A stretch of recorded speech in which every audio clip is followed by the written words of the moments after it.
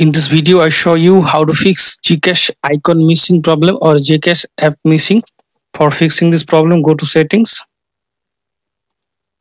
then go to apps, then go to see all apps. Now tap on three dot. Now tap on reset app preference. Now tap on reset apps. Now search for GCash. Tap on it. Tap on storage and cache. Clear cache. Tap on force stop.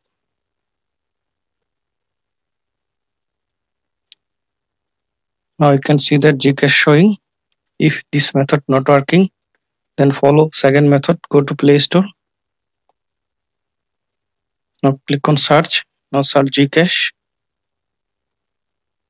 Click on it. Now click on uninstall. Now install GCash again. Now I hope that this method fix GCash app missing or GCash icon missing problem. Thanks for watching. Don't forget to subscribe.